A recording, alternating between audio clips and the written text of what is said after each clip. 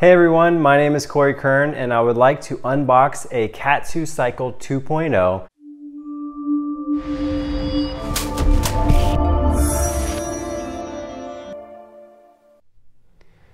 When you order a KAATSU Cycle 2.0, you will receive the KAATSU Cycle in a box and you will also receive a bag for your bands. Inside the box, what you'll find is the KAATSU Cycle, the charging cord, a connector for the wall, the connecting tubes, and some instructions. Now inside the box is the KAATSU Cycle 2.0. Notice how small and light it is. There's also a clip on the back so that you can clip it on your belt, keep it nice and safe. There's a plug for the outlet with a USB connection. You have your charging cable. So what you do is you plug the USB cable into the outlet connector, and then you plug the charging cable right into the KAATSU Cycle itself. It should come fully charged, so as soon as you pull out of the box, you will be able to begin using it. You will also receive the hoses that connect to the bands and an instruction manual. To connect the KAATSU Cycle 2.0 to the bands, you want to take the tube that looks like that and you're going to stick it right into this little tiny hole on the side. Now it's a nice snug fit, so as you push it in there, you may have to wiggle it around a little bit. There's a flat spot on both sides to help you pinch it and push it all the way in. Do that to both sides. Take that, wiggle it around, push it in, and you're ready to go. Place that to the side. We'll put the charger over here. Now with the bands, pull both bands out, and you have your legs and your arms. The arm bands are slightly smaller than the leg bands.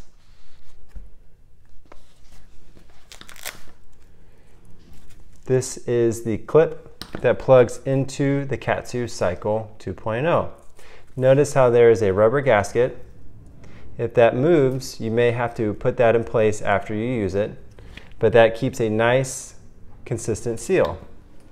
This is the connector side, and you push it in there, wiggle it around. You may have to depress that button right there till you hear a click.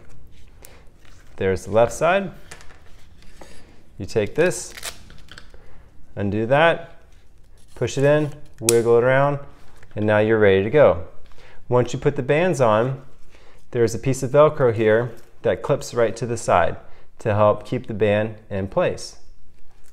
To undo the bands, all you simply do is press the button down like that between your thumb and your index finger, and you wiggle it and pull it out. Both bands, wiggle it, pull it out. With the leg bands, it's the same thing. You take the band side, you plug it in to the connector, take the other band, plug it into the connector, just like that. Now you're ready to go. Same thing, they have that piece of Velcro right there so that you can easily clip it to your side. To disconnect, simply press the button, wiggle it out. Same thing over here, pull it out, and you're ready to go. To turn on the cycle, simply press the button and hold it for about 3 seconds, and it comes on. It says KAATSU, and then it automatically goes to a cycle.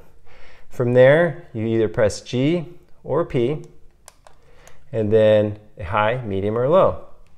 To start out, we always recommend starting with a group low. And there it goes. We're not connected to the band, so there's no pressure. To turn it off, press the power button. Notice how it stopped.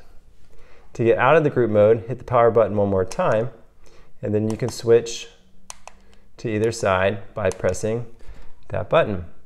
To change it to the cycle, from the cycle to the training mode, you hold down the L button,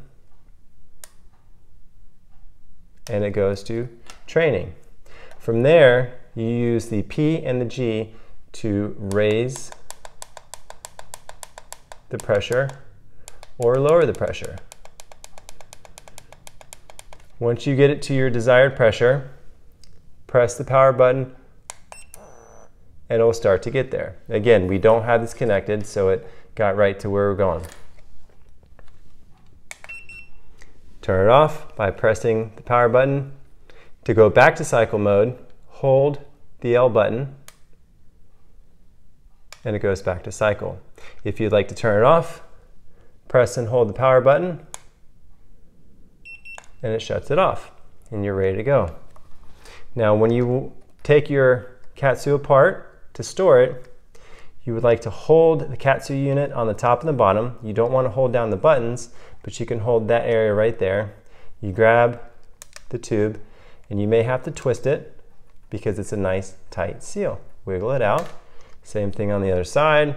Take it, wiggle it out, and you're good. You take the case, put the KAATSU back in there. Let's put the charger back in there as well. I like to keep the charger and everything in a nice sealed area. You take the tubes, you plug it in there, roll up the tubes, just like that, and you stick it down in there. Now you can place the bands back in the bag. What I like to do is stack the bands inside of each other like that so that it's a nice, convenient stack of bands.